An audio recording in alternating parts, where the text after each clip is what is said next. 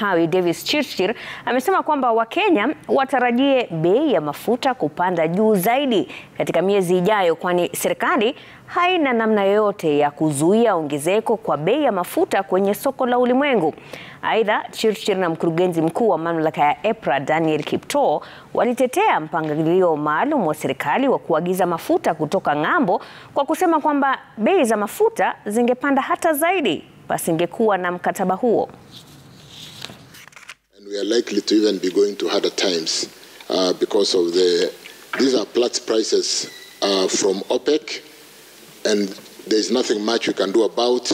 So the movement of 1 shilling, in terms of 1 shilling to the dollar, is an additional 300 to 350 million shillings that will be passed on to consumers at the pump. But the spike is a global spike. It is a spike that has been seen across the globe.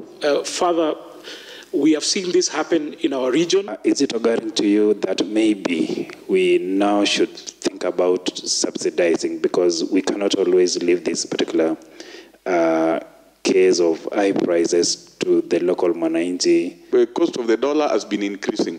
The cost of fuel has been increasing. So I've never seen any benefit that we've gotten as a country because of the G2G. G2G was brought up to salvage us, but it is not doing so. It is not helping Kenyans.